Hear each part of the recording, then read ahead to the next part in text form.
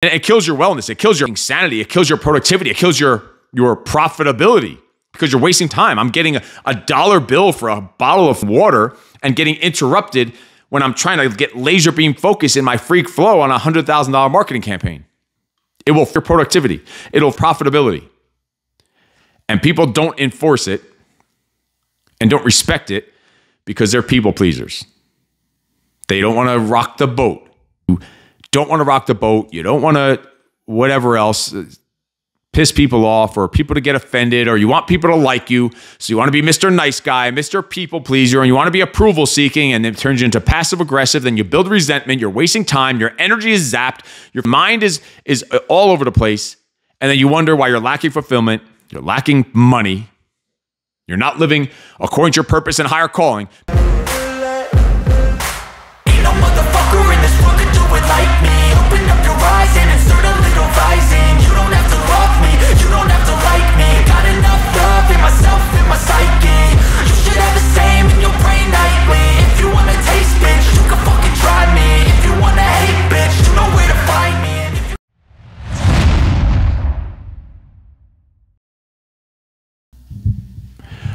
What's up, freaks? Welcome to another episode of the Steve Eckert Show podcast. Today, we're going to talk about boundaries, how to set boundaries, how to live boundaries, and how to enforce the boundaries.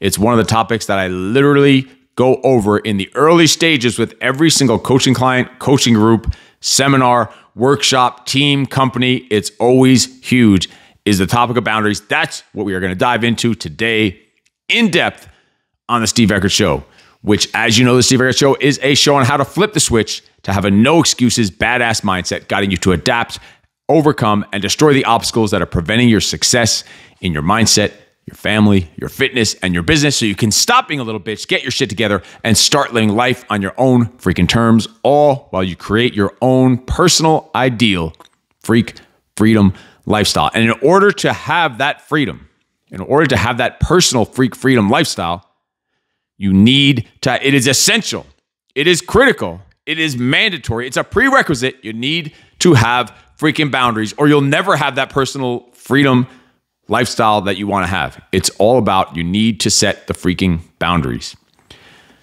So let's start off with a quick story about boundaries and about distractions, because really boundaries are about distraction removal. Back when I used to have gyms in New York, I used to have my office there in the gym, because in the beginning I was doing all the work 24 hours a day. I was doing all the one-on-one personal training clients. I was teaching all the boot camp and boxing classes. I was doing all the sales and marketing, all the social media, all the emails, all the responding to leads, all the sales consultations, all the phone calls, all the follow-up.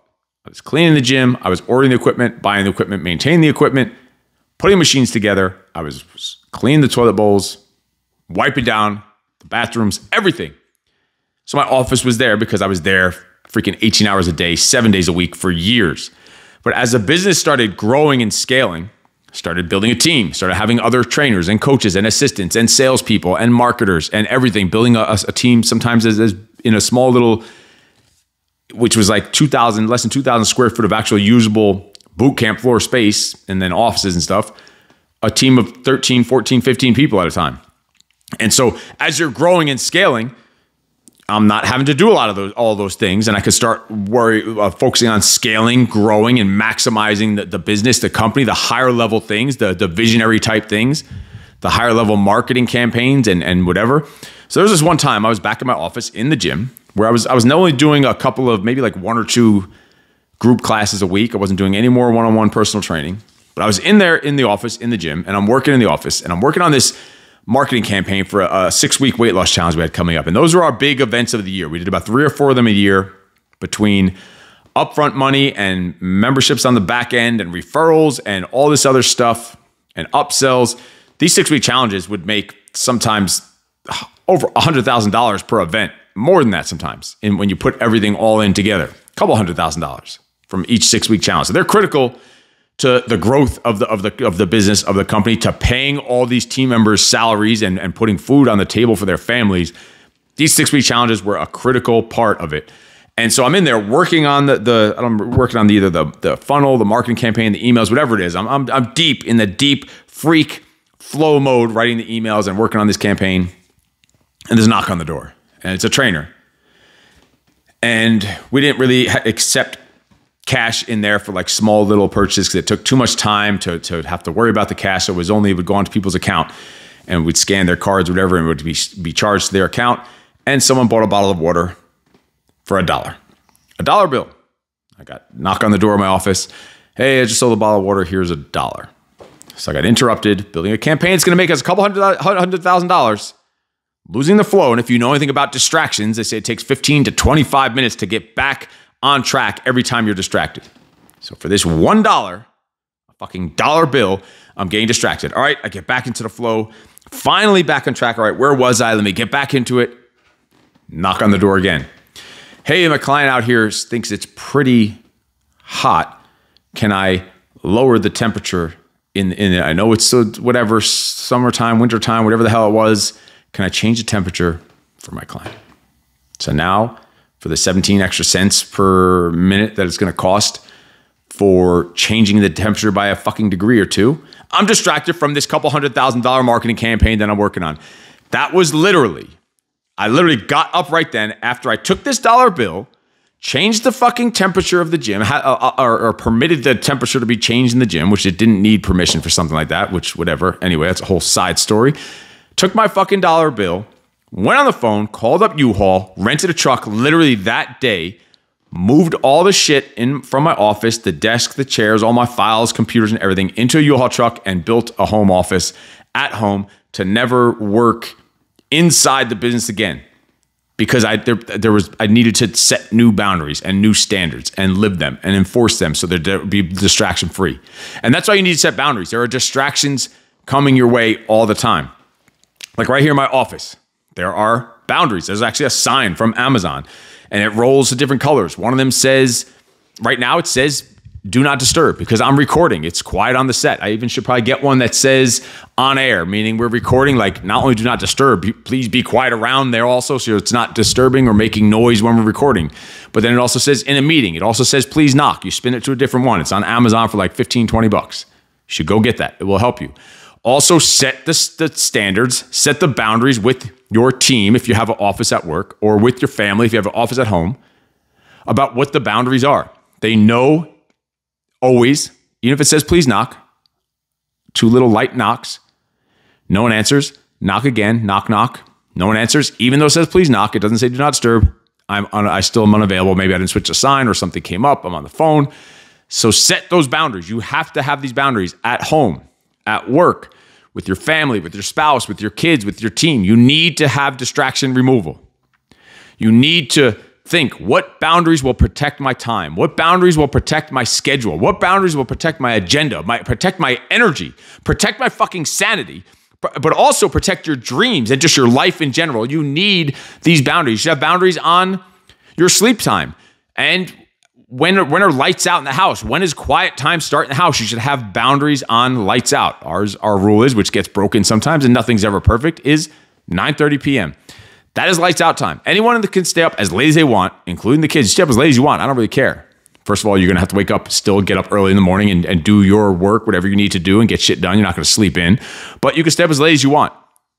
But lights are out at 9:30. So you better be fucking crawling around the house like a damn ninja with a little flashlight on the lowest, dimmest setting, making no noise, not slamming the freaking doors, doing like a Russian like marching band where you're closing doors around the house and drawers, like quiet. Like you close a door, it better be like slowly and letting it ease into the freaking doorway. Set the boundaries, set the rules, set the expectations for yourself, for your family, for your team, for the people around you. Boundaries is really just being able to say no and accept when someone else says no. That's all part of boundaries. Being able to clearly communicate both what you want and what you need. That is part of boundaries. But also honoring and respecting yourself, your needs, but honoring and respecting other people's what they need and what their boundaries. And respecting values and beliefs and opinions, even if they're different from your own. This is all part of what boundaries are when we're talking about it. Like, this is what you need to be able to think and really helping other people figure out what's going to help you operate together in a conducive environment to your highest level. Help you define what you're comfortable with, what's going to work, what's going to be conducive to growth, to excellence, to profitability, to sanity, and also just how you expect to be treated and how you expect to have a certain level of freedom, a certain level of time and energy to yourself, whatever that is. They're basically just guidelines, rules, and limits that identify your ways that other people behave towards you and how you're going to respond when someone goes past those limits or doesn't respect that. That's what boundaries are.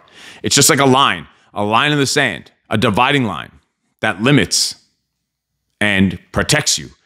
That's what you need to think of it. And when it comes to boundaries, you need to set the boundary, you need to live the boundary, and you need to enforce the boundary. The problem is most people, and this goes with standards also and expectations also, think of it the same way. Standards, expectations, boundaries all ball up in together.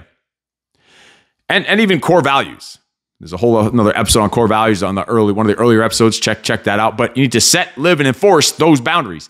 So you can't just enforce boundaries and someone walks in your office without knocking and you flip on, what are you doing? I'm busy. I'm working on this. And you're just this hothead. But you never set that boundary.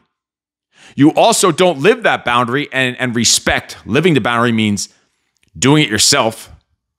You don't respect the other people's boundaries. You're not living it. But then you want to enforce it. That's not the way shit works. You need to first set it and clearly communicate it. Then you need to live it yourself and actually live within those parameters of whatever the fucking boundaries are so that you've earned the right to then enforce those boundaries with whoever you're talking about and whatever you're talking about, those standards, those expectations, those boundaries. And when it comes to overwhelm, usually what causes the most overwhelm with people are two things. One of the first ones is when they're unable to be themselves and have their own personal freedom. And we have a whole separate episode on your personal freedom, and then also your freedom lifestyle. Two separate episodes on both of those topics, so check those out. That's one of the first things that cause overwhelm when I deal with clients is, and I've just discovered, it's about when they can't be themselves. They can't have self-expression. The other one is their inability to set freaking boundaries and to keep those boundaries and enforce those boundaries. I'm telling you, every client I've ever had, 100% of the time, every team and company I've ever go to help with their teamwork and leadership and problem-solving communication, we've had to tackle the issue of boundaries. It is the number one culprit to overwhelm is lack of boundaries, inability to set boundaries, inability to live the boundaries, and definitely inability to enforce the boundaries. Because people and it kills your wellness, it kills your fucking sanity, it kills your productivity, it kills your profitability because you're wasting fucking time. I'm getting a dollar bill for a bottle of fucking water and getting interrupted when I'm trying to get laser beam focus in my freak flow on a $100,000 marketing campaign. It will fuck your productivity. It'll fuck your profitability. And people don't enforce it and don't respect it because they're people pleasers. They don't want to rock the boat. They don't want people to think they're an asshole. They don't want to be the dick. And you know what it does? It fucking kills your sanity. It makes you not follow your own dreams, your own purpose, your own passions. It kills your freaking desire and excitement because your freedom has been fucking taken away from you. Your personal freedom has been taken away from you. That's why those two things go together. The boundaries and that personal freedom that I said, people don't have that personal freedom. The ability to be who you want to be is taken from you when you lack those boundaries. They go hand in hand. That's why those are the two number one things that cause overwhelm I've noticed with clients.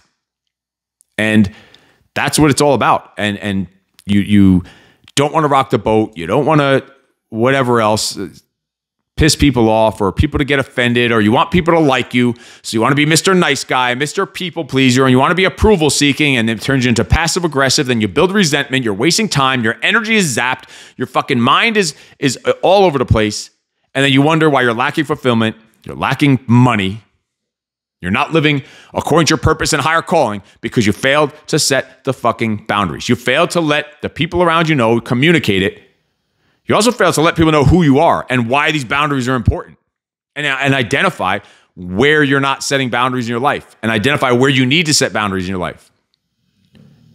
Identify the areas of your life that you're not doing the shit that you want to be doing because your boundaries are being broken and taken advantage of. It's time to have those conversations. It's time to set those standards. It's time to live those standards and time to enforce those motherfucking standards.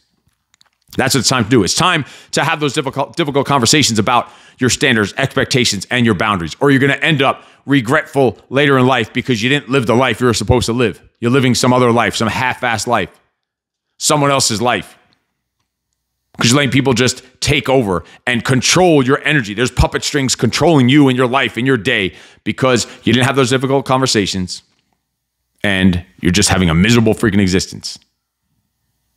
You need to give yourself permission to make these straightforward, direct, explicit requests to people and to set these boundaries. And boundaries are also in your own productivity, your own calendar, boundaries with yourself in your calendar and your time blocking. Those are boundaries also. How long you're going to let a meeting go on, how long you're going to commit to one thing. And these boundaries start within yourself. They all start with you. What you allow of yourself. Your boundaries are all about your identity. That's why the personal freedom and the inability to set boundaries are go hand in hand with your overwhelm. It's all about who you are. And if you're lacking these boundaries, you're not showing up with the intentionality and the consistency you should. You need to have boundaries between that fake bullshit self of you that's not even you with your real self of who you want to be, need to be, and deserve to be. And then being aware of how often you're crossing those boundaries in your fake self and the real version of you. Or you've leveled up and you've gone to this new level, but people still remember you as that old, lower level, half-assed, bullshitting, excuse-making version of yourself. And now you're this new version of you that you failed to communicate, this new version of these new boundaries you have, these new expectations because you've leveled up. You've done things like watch all the episodes of this podcast, or maybe you've done you're in the Freak Father Alliance, the men's mentorship group coaching program, and you've now leveled up, but people remember you as the old you, and now you've failed to distinguish the boundaries of yourself between that old you and the new you, this new and improved badass motherfucker version of yourself. And not recognizing when you're letting people take advantage of it and treat you like it's still the old you, the old trashy, shittier version of you. Not this new Freak Father Alliance version of you. Also, the way that you're now thinking like a winner when you used to think like a loser. That old victor version of you as opposed to the victim mindset you used to have.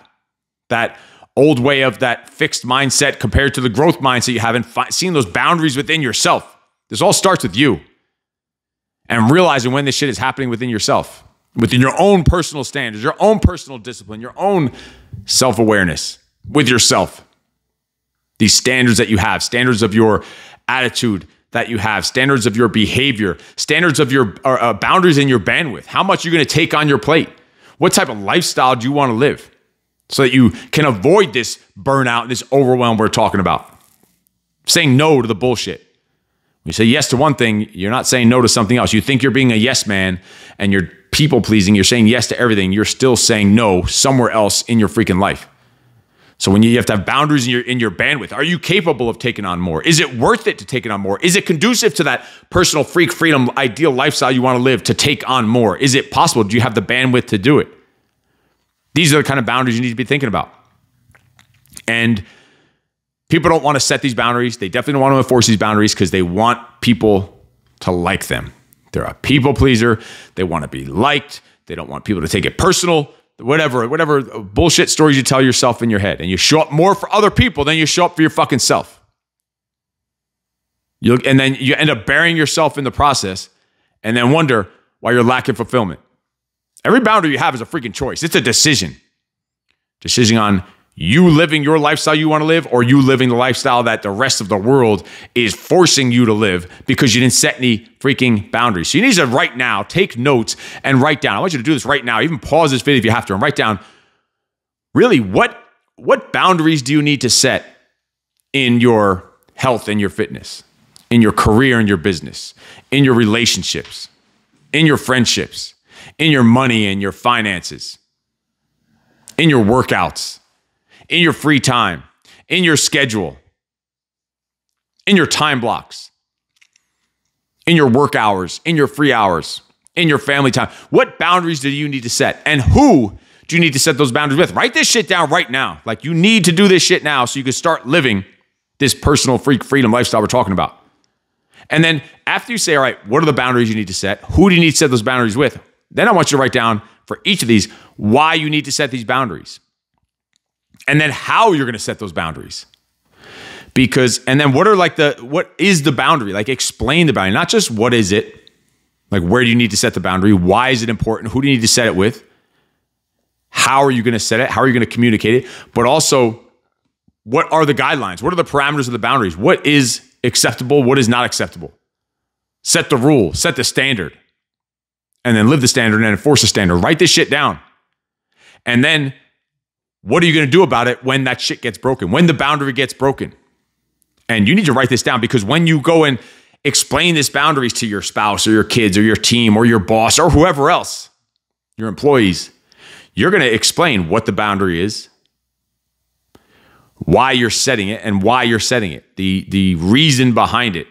Like, why is this boundary important? How is this in alignment with your assignment of all the shit that you're doing, this higher calling, the bigger mission, the vision, the values, and the goals? How is this boundary conducive and in alignment with that shit?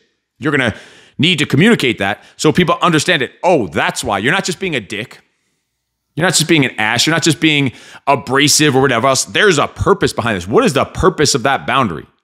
Then you need to have a game plan of what are you going to do when people don't respect your freaking boundaries? How are you going to communicate the boundaries in the first place? And how are you going to enforce these boundaries? And how are you going to respond when people don't respect your boundaries? And they sometimes even blatantly go against your boundaries just because they think you're being unreasonable or whatever else. So you then need to decide, do I want this motherfucker even in my life? That's the first step. All right, if you do, all right, check. Now let's see what we can do about this. Do you want to have a better relationship with that person? All right, check. Now let's go to the next step. Maybe your boundaries are not in alignment with their boundaries. So find out, where is the disconnect? Or maybe you didn't communicate it or articulate it the right way. Maybe they don't understand the boundary or understand why it's important and think that it doesn't matter as much as it does. They don't realize that how important it actually is to you and to your success and to your fucking sanity. So did they understand it? And ask them. Have that secondary, that follow-up tough conversation. Do they understand why you needed to set these boundaries, how it fits into the bigger picture, to your higher calling, to your purpose, to your mission, how it's aligned with that? And did they understand what the boundary was in the first place? And explain where there might be the misunderstanding, that they're still disrespecting or not living in accordance to these boundaries. Like, where is the disconnect? And you take shit from there, depending on how that conversation goes.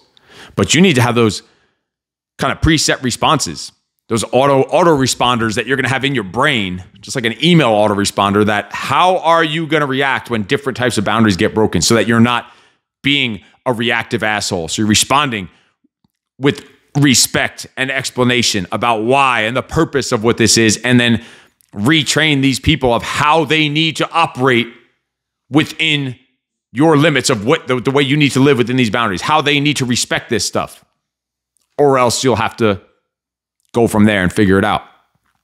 So you need to think about that stuff. Set those standards, those expectations, those boundaries, live those standards, those expectations, those boundaries, and enforce those standards, expectations, those boundaries. And when it really comes down to really what boundaries are, is respect. Self-respect. You lack boundaries, you really just lack self-respect.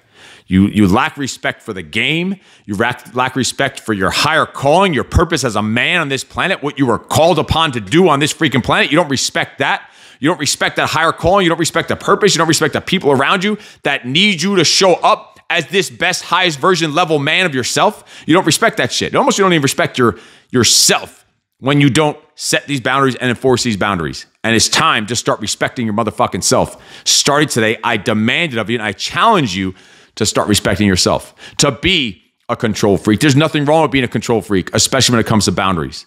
Who wouldn't want to control your own life, your own agenda, your own schedule, your own sanity, your own time, and your own energy, which means You are controlling your outcomes. You're controlling your goals and dreams and higher calling and higher purpose. You're controlling your freaking life.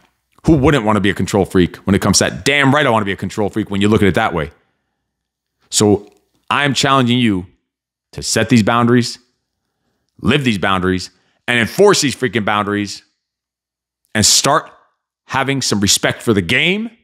Start having respect for your mission as a man, your meaning as a man, your self-mastery as a man, and respect for your motherfucking self as a man starting right now. I demand it of you starting today, from this moment. Can I get your commitment on that? And if I can, I want you to comment down below and let me know you are committed to setting those boundaries so you can start living according to your meaning and your mission as a fucking man on this planet. Put it down there in the comments down below. And if you need help setting up any of these boundaries, how to enforce these boundaries, and want to go a deeper dive into this, this is the exact kind of stuff we work on in the Freak Father Alliance, the men's mentorship group coaching program, which is all about the mindset, muscles, money, meaning, mastery, and your mission as a man in this world, in today's world. And we dig into boundaries on a regular basis. Rewatch this, set your boundaries, live your boundaries, and enforce your boundaries. I will see you next time on the Steve Eckert Show. Set your boundaries. I demand it of you. Start with the self-respect. Let's make this shit happen. We have some work to do, men. Let's get to fucking work right now. Be the freaking one. Be the man that everyone looks to, that respects. And it starts, this self-respect starts with these boundaries. I'll see you next time on the Steve Eckert Show. In case no one told you yet today, you are fucking awesome. No excuses.